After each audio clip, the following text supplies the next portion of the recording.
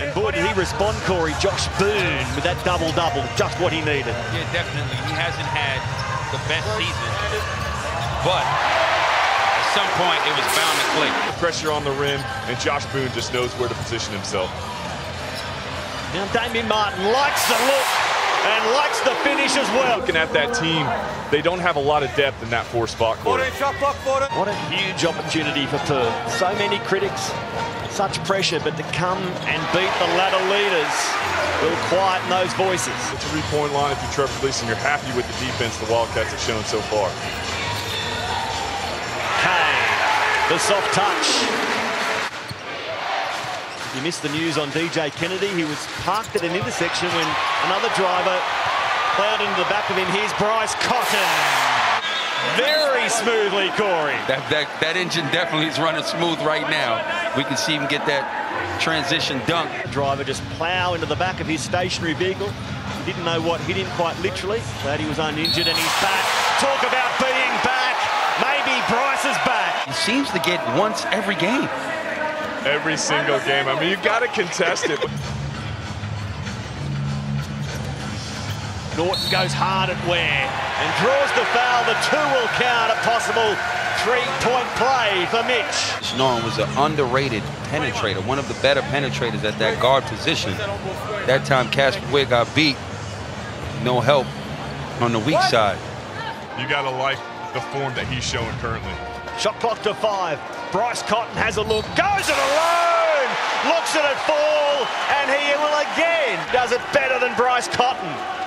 They're just gonna have to stop contesting him. Just let him shoot the 3, you know, and it's David Barlow's third as well, as they're gonna come in here with Craig Muller.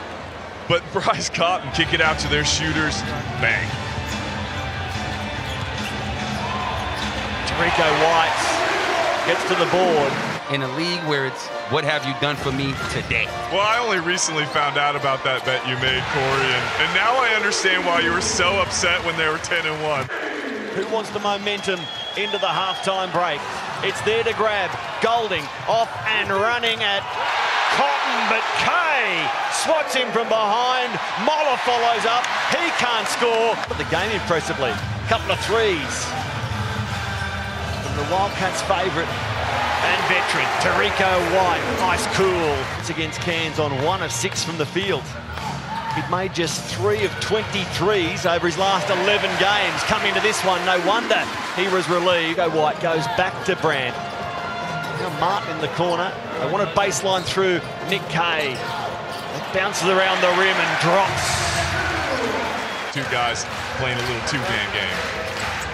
Craig Muller hasn't missed a game since joining United in his 2nd season in Melbourne. He's on the floor. And White opts for Cotton. The 2 imports as Cotton in front of Casper Ware. Doesn't he love that? Doesn't the Army love that?